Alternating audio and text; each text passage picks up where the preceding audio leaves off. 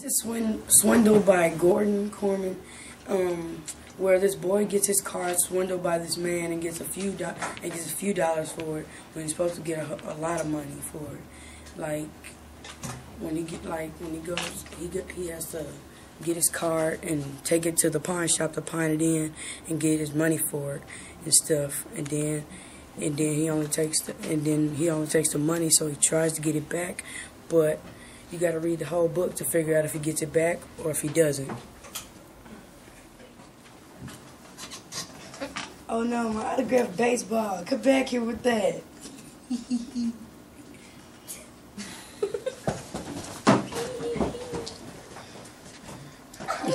He stole my autographed baseball. We need to play. I want to play catch.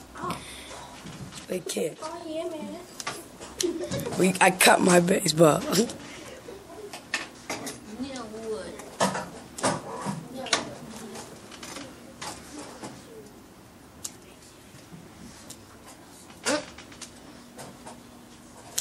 I got the baseball.